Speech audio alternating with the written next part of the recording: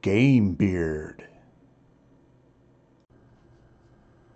Hi gamers, today we're going to continue our series of basic painting tutorials where we talk about stuff you need to know if you're learning to achieve a really high level, mid-level painting so that you can get your armies and your miniatures out on the table as opposed to being a super big professional painter that doesn't finish as many miniatures because they're too busy making them absolutely gorgeous. But we can make our miniatures look pretty good. This looks pretty good in my opinion for the game.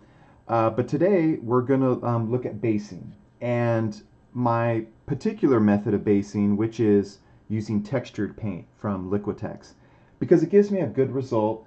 And the most important thing about this texture paint is that it doesn't rub off. Traditional methods may rub off, and there may be technical ways where people use grass and stuff like that, and they probably, soak it and do all this fancy stuff so it doesn't rub off. But I've found this just to be super convenient, fun, and you can paint it and it never comes off. So I like it. It's Liquitex textured paint. It's actually called texture gel, but whatever, texture paint. Anyways, let's look at a traditional basing method with some grass. So here you can see this is an old Space Marine, and he's got some grass in there, and then he's also got some rocks. So like you can get these rocks from Woodland Scenic. You could probably get this this grass. Like Gale Force 9 does stuff like this. All kind probably GW. Probably, I haven't been in the shopping for this grass stuff, but you can get this stuff anywhere. Privateer Press probably makes it. Everybody makes this stuff, and it's pretty good. The problem is it rubs off, and after a while I got tired of it. But it does have a nice look. So if you're definitely going for grass, what you would do is you would just you would paint your base like a color, probably green, and then I would recommend green because especially when it starts rubbing off, you'll still see some green in there. And then you're going to paint some watered down Elmer's glue, right? So you'll water it down a little bit, and then you'll just paint it in there, and then you'll dip it, and there's probably a million videos about that, so you can watch those. And then you finally glue on some rocks, right? And it looks pretty good, but like I said, it rubs off, so I'm not a big fan of this, so we're not going to talk much about that, but it is possible. What I like to do is let me find one here. What I like to do is I just like to use that textured paint. It doesn't rub off. I paint it. I paint the heck out of it too. Like this almost looks like too much paint on top of that texture gel or texture paint, but I like the result. And my favorite texture paint mediums are this. So I got Liquitex, but it's texture gel. So I use resin sand. Resin sand is the thicker stuff. Yeah, I'm almost out. So we have resin sand, and these come in 8-ounce, jars. They might come smaller. I'd recommend the 8-ounce, especially if you're painting armies and stuff like that. And then I also get the ceramic stucco. So the ceramic stucco is, let me see if I can find it. Ooh, all these are mixed. Oh, well, here you go. Here you can see ceramic stucco. This is, oh no, this is a combination. I'll show you. Here, whatever, gosh. This is the ceramic stucco right here. It's very fine. It's very fine. This is like a sand.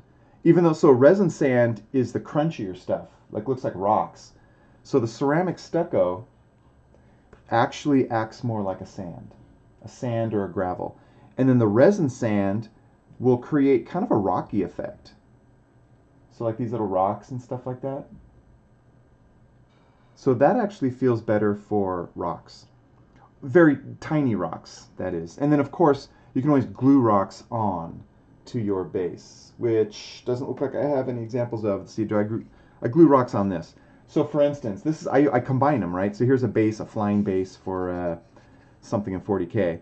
And so what I did is and I'll show you. I start with ceramic stucco, then I let it dry, and then I do the resin sand, and I kind of gloop it on, and so it combines. It kind of gives me double. Like so, the ceramic stucco is like the fine sand. The resin sand is like kind of like a gravel, and then I'll stick in some rocks. These are bigger rocks, but I stick them in there. Usually what I do is I kind of glob on a little extra resin sand and I press them in. And then sometimes when you're painting, you're dry brushing, they'll they'll paint off, like you'll brush them off. But the ones that stay are pretty good. And you can see that I dry brush it, you know, and then I'll use washes. I did use some washes in here. Some of these examples I'll show you, I haven't washed them yet, and they look kind of plain. They're okay, but it's better so you can put some wash and you might dry brush it again. But overall, pretty good effect. And of course, for a big flying base, I'm digging around my bits box and breaking off some old parts, scenery, or you know, whatever I got. I'm gluing it in there. Sometimes I have a skull or something like that, and I'll glue it in there. And then usually you don't have to do this, but I paint the edge, so it just looks nice. But that's me. That's me. What do you want to do? I don't know. Okay. Oh, and then finally, I typically use these little tufts, right? And I actually paint my tuft. So like I dry brush a light color, I'll paint it, the top of the tuft, and I'll show you the difference. In my opinion, it looks better. You'll paint it with your highlight color that you're using to paint your gravel and your sand. Anyways, that's that. Okay, so where do we begin? Where do we begin? Well, I got these guys. So I got this guy. So he is he's from Dust. I think he's like a heavy laser grenadier, I think. And so what I would do is I would start with my ceramic stucco. And I do this before I prime the model. So like what I'll do is I'll get this all done, and then I prime the gravel and the model at the same time. Now these are semi-primed from Dust 1947, but here you can see I'm just going to get it. But I end up priming them again because you have to like sand down some mold lines and stuff like that. Anyways, now this is a trowel. What do they call these things? I think they're like a painting trowel. I don't know what they call them. But you can get these at Michael's, at Hobby Lobby, or like an art store. I got a nice one. Sometimes they're plastic. I just got a nice one because I knew I was going to be doing this like forever. I also have a thicker one. They have thicker ones. This one's for like to get in between legs. And then I have a bigger one here. I got it right here. I'll show you. This one's for bigger stuff, like for big bases. What's this one? Here's one. This one's like in between. I like this one. I haven't used it yet. That's funny. I must have acquired it somewhere. But the metal might last longer, but plastic will work okay, you know, if you're on a budget. Start with plastic, and then if you like it, get a metal one, right? Anyways, so I'm just going to rub it in there. I'm going to kind of scrape it around. Now, sometimes I don't even put a lot in there because, see, like, so for instance, this base, it's kind of a decorative base. It looks like a steel-plated base, and so sometimes I'll do something like this. I'll just kind of put a little bit on there just to kind of represent that there is some dirt and sand on top of that metal grate. So I'll do that, and I try to preserve some of the metal, spinning it the wrong way, the metal grate in there, right? Then usually after I spread that on, I might spread a little more on, but for today I won't. Then I just rub the edge just to kind of clean it up. That way it's not, you know, on there. If it's a full base, let's see, do I got one? I don't know. Like this guy, I go all the way to the edge because it's more of like it's not a decorative base. It's just, you know, so I go right up to the edge. But like I said, for these dust ones, sometimes I just keep it like that. Okay, so I do that first and I let this dry. But I have another one that's already dry, so here we go. So this is my ceramic stucco that is dry. Oh, you know what's funny? Oh, no, I think this is just ceramic stucco. Okay, good. So I let this dry, and then what I'm going to do is I'm going to go to my resin sand and kind of add some of that. So let's see here. I'm going to put this away. Okay, we got resin sand. I'm running out of this stuff. I gotta I gotta dig to the bottom here. Okay, so I get some. I don't get, well, actually that was kind of a lot. I try not to get too much. But this is where you want to, let's see here. You don't want to spread it on everywhere. You just want to kind of, I can spread that around later. You kind of want to just haphazardly kind of put this around. Remember, this is more like the heavy rock and grit. Now, if you wanted, you could just do the whole base in resin sand, and then you could add larger rocks. And I did that with my Space Marines. I don't have one on me, but I'll show you in a future video. So like if you want bigger grit, you go just resin sand, and maybe you only want to buy one of these. You're like, if you're only going to buy one of these, I would buy resin sand because it's the more chunkier. It's going to give you a good look. And then you can put little rocks on, and you can just press them in. Usually what I do is I use my trowel, and I kind of drop them on, and then I press them in with my trowel. And then, like I said, sometimes they'll brush off. So some will brush off, some won't. And just don't worry about it if they brush off. Just try to push them in. A lot of them, like half of them, will brush off probably. Okay, so I kind of haphazardly put some resin sand in there. I didn't cover up all the ceramic stucco. And then again, I take my finger and I just kind of rub the edge. Just it keeps it neat. Sometimes you might need to wet your finger, lick it, or just dip it in water. But usually I don't have to. Okay, then I'm going to prime it, and it's going to look kind of like this. So this is my this is the combination of the ceramic stucco and the resin sand, and it gives me a really nice effect. It looks really good. I like it. So you got some nice variety. And so because of this, I haven't, for many years, probably 15 years, I haven't bothered to look to see if there's any other good Liquitex texture gel products. For all I know, it's been so long since I've been looking for these things that they may have a better or a more interesting texture gel that I don't know about. All I know is that like the black lava stinks. Don't get that one. I remember I tried them out a long time ago. I think they have a sand. I think it's just a regular sand. That might be in between this one and this one. I don't know. Probably what I'll do is later I'll perhaps do another video where I try out all the other texture gels to see how well they work. But these are my go-to. These are like, I've had such good success with these. I kind of use them for everything. It might make things look stale, but these are my favorite textures. They work really well. So I highly recommend Liquitex resin sand and ceramic stucco. Okay, those go away. We get a nice result. Now, what about grass, though? You could probably paint this stuff grass, but here's what I would do. Let's see. Let's get another guy. So here I painted it like a concrete, right? Or not a concrete. It's like a ruined city. And so this is all like, yeah, well, it's like concrete dust. And this is a really big mech. So this is like, you know, this is from Robotech. And remember that Kickstarter? How wonderful that was, and how everyone like loved Palladium? Oh, just kidding. Anyways, sorry, Palladium. But anyways, it says a nice thin texture, and so this could be painted green and dry brushed like a lighter green. Probably what I would do is if I was going to make grass, I would use a lot of ceramic stucco, which is more grainy, and then I would use a little bit of resin sand. It might look like I think I have a teeny bit of resin sand in there, barely, just a little bit in there. And then what I would do is I'd use washes. So I'd paint it green, and then I would use like green washes, maybe a little bit of brown wash in there, and it would blend, and then I'd dry brush it. And you'd probably get a pretty good effect. I do that with my Battletech miniatures. So here you'll probably barely be able to see it. So in Battletech, these are battle armors for Battletech, by the way. I forget which ones. Sorry about I love Battletech. I just can't keep these guys straight.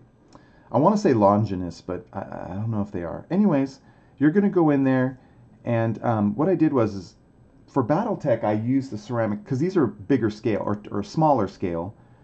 So I want to use a smaller gravel or grass. So I use mostly ceramic stucco, which is thinner, and then a little bit of resin sand. And that resin sand looks like rocks for this scale, that is. And then I painted that like light brown, but then I'll put some washes of green in there. Washes of green in there. Now, I could have made it a little darker, but this is like an olive drab, right? And it feels like a worn field. So there's like a lot of dirt, and then there's some grass in there. So this is effective for smaller miniatures, like 15 millimeter, probably look good. This is like what? Much, this is like 1/285th, I think. So I didn't do it on him. No. But usually I'll put some green wash in there and it kind of blends. And then another thing I like to do definitely is I like to dust. Oh, I like to use these tufts, right? And so when I use them, I use these tufts. Let's see, let me grab them. You know, they make these in a lot of different methods. I believe these are from Army Painter. I forgot. I bought them from Miniature Market. You're welcome, Miniature Market. Be nice to me.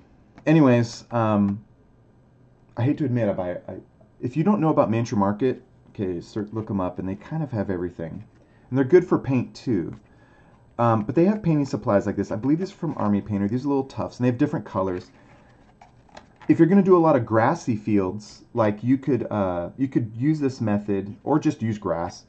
But you could do washes of green in there. But then you'd probably want to get greener tufts of grass. Anyways, when I use these, they're usually too big, so I break them apart. Here, I'll just get a big one. I'll just show you. Oh, I guess I gotta show you. Oh, I want to paint it first though. I'll show you in a sec. But anyways, I'll break it apart. Okay, let's paint it first though. Because they're too big. But that's okay, and also it'll save you money. There's also methods to, like, I've seen some videos on how to make these things. Those are from the pros, right? Like, oh, you save money and you can, like, make these things. Yeah, this cost me like maybe $5. I don't know. You know, I don't use too many of these. If you use a ton of these, yeah, make them yourself. There's cool ways to make these, and you can watch some videos. I think it's is it Luke Towan? I think he's the man. You can look him up. But anyways, this $5. I just buy these, and these last me a long time. I don't use a million of those things, those tufts. So okay, so let's talk about painting. I use I don't use pure white. I use this. This is what, Privateer Press. This is what, Menoth White Highlight. This is my favorite. I used to mix white to make a cream, and I'm like, what am I doing? Finally, I found this. I just use this. Now that might be a little too much. Usually what I do, and we'll talk about it in another video, I dry brush the whole model. Like, it's like an underpainting. So like I'll highlight it and then I'll paint on top of that. So while I'm dry brushing the whole model, I'll also paint the base. And usually I use this Menoth, what is it, Menoth Highlight. It's like a cream. You could use white too. Some things I use white. A lot of times though, I use this cream. Now it's getting there. It's getting there. I don't want to do too much. I tend to go overboard, and I think that to a fault, right? So you could take it easy on this stuff. Let's see. Yeah. All right. That's pretty good. I also like when there's like bevels in the base, I like to highlight the base too. That's just me. Like I want to see that little edge. It's cool. I like it. But whatever, it's up to you. What do you want to do? I don't know. You choose. Okay, so that's pretty good. I could go further. But I'm not. Let's talk about gluing on the tuft. Okay, here we go. So I got my tuft here. Okay, so this is pretty big. And you can see on the back it's glued. So I tear these in half or more. Like I could probably get 3 out of here. I'm just going to get a small one. Let's see. Ooh, that's kind of a big one here. Goatee. Oh! Fail. I'm trying too hard there. Okay, next. Okay. Let's see. I could even tear this one in half. I'm not for the sake of the video, but I would probably tear this in half. You know what? Fine, I'll tear it in half. Okay, I got 2 of them. I'm going to put these here for now. I actually use super glue for this. They're like, oh, you stick it on the base because they're sticky on the bottom of the base?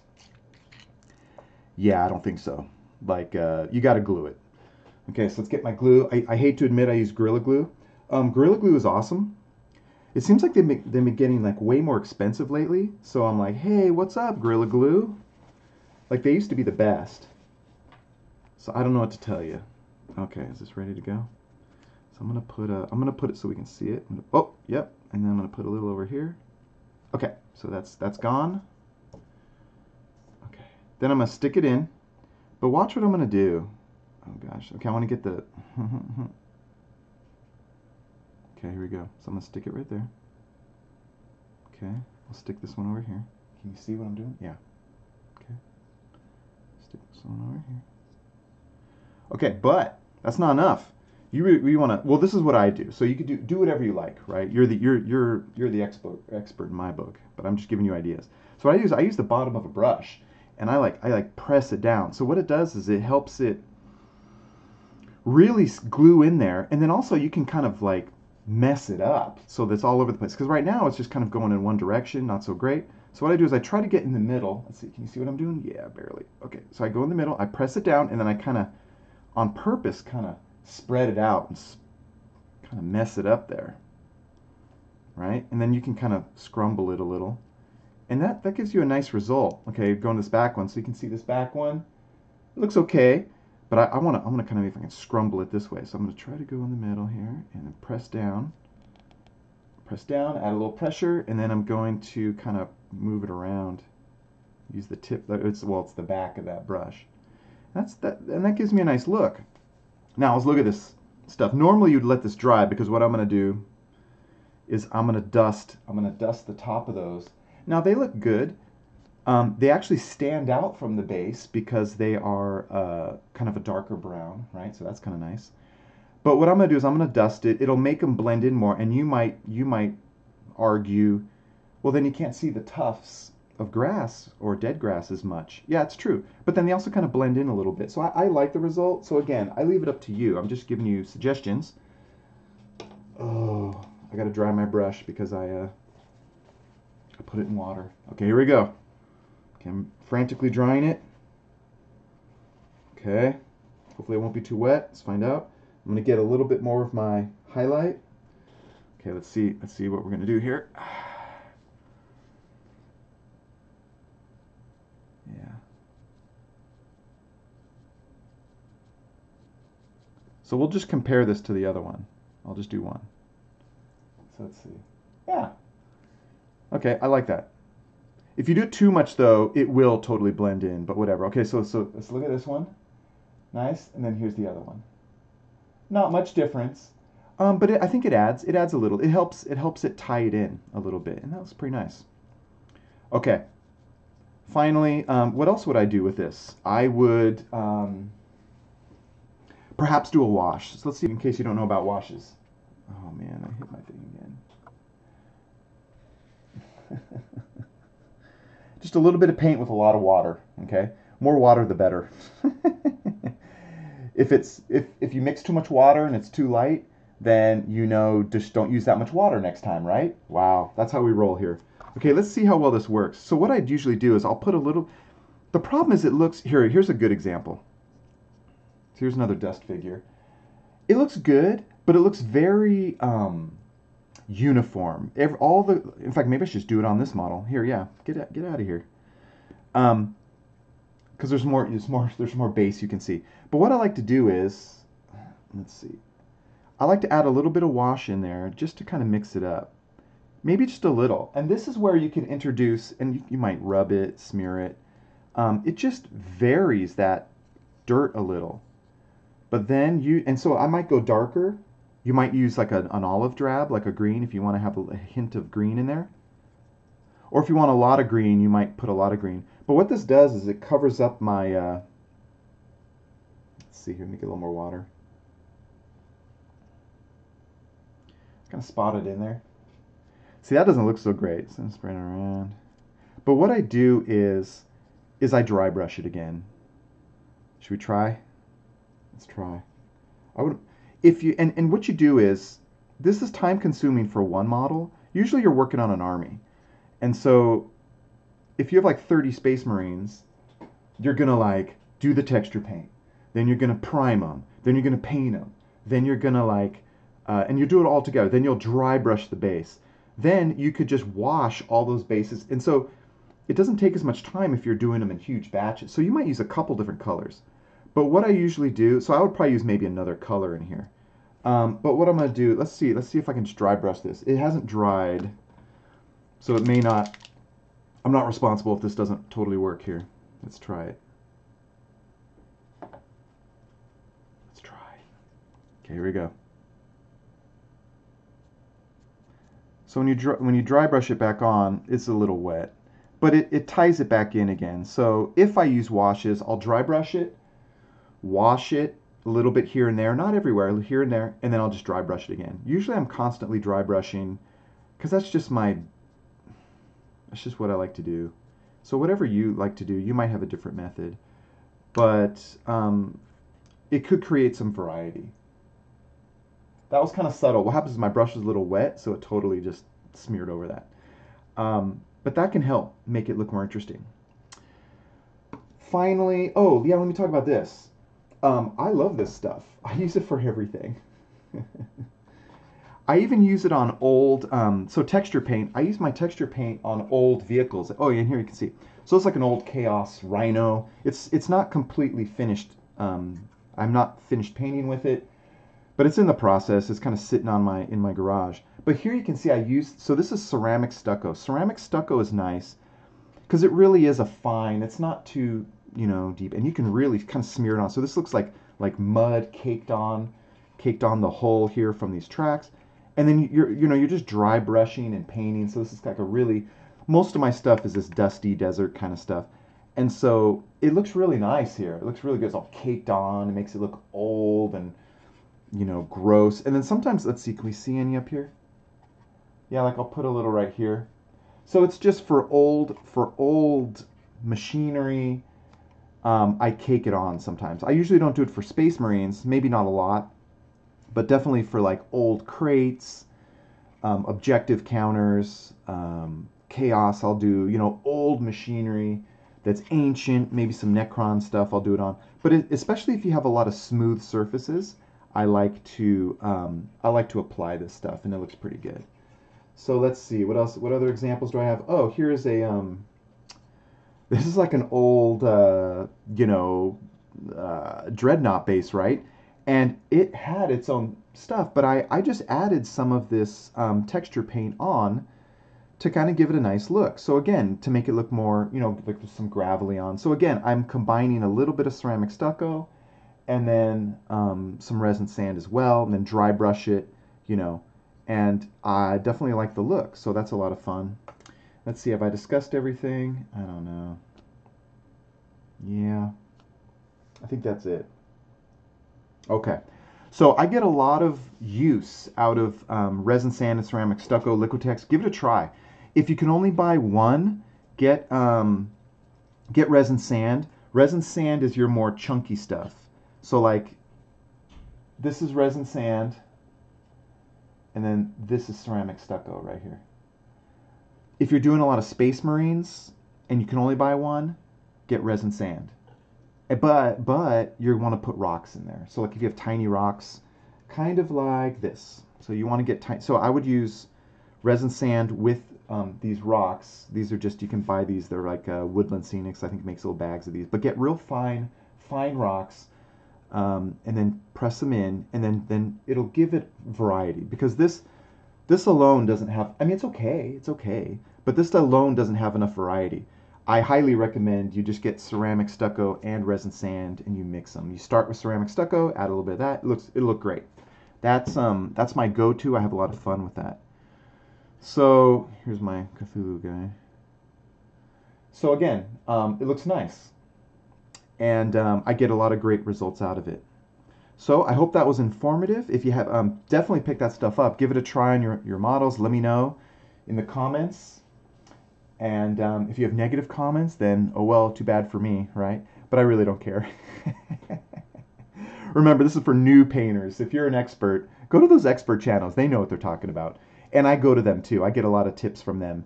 But again, as I can't stress enough, you get into a rut after you've been doing this for like 20 years, and you find what works, and you get your models painted, and they look good for the table. You're going to get them out there on the table, and you're going to have a lot of fun. So here at Gamebeard, we're definitely focused on playing games, playing really fun visual games, as opposed to just painting masterpieces. So keep watching our videos. We'll have more in this basic paint series. We're going to talk about underpainting and more stuff, washes and dry brushing in future videos. So I'll see you then, okay? Talk to you later. Bye.